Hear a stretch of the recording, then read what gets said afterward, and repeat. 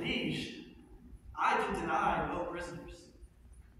But I remember, when the fight was done, when I was dry with rage and extreme toil, breathless and faint, leaning upon my sword, came there a certain lord, neat and trimly dressed, fresh as a bridegroom. His chin new wreath showed like stubble land and harvest home.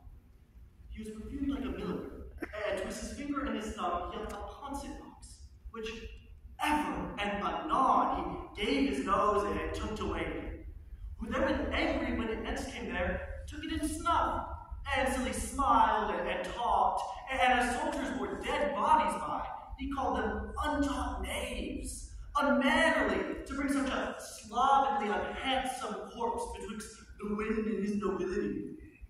And with many holiday and lady terms, questioned me, amongst the rest, demanded my prisoners on behalf of your majesty.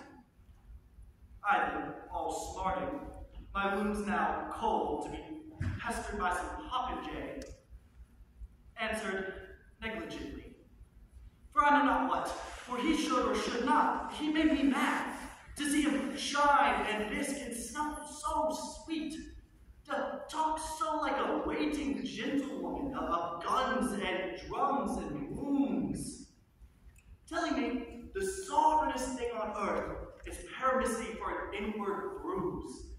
And what a great pity so it was that the villainous saltpeter had been buried in the earth and taken out by many a good fellow that had destroyed it.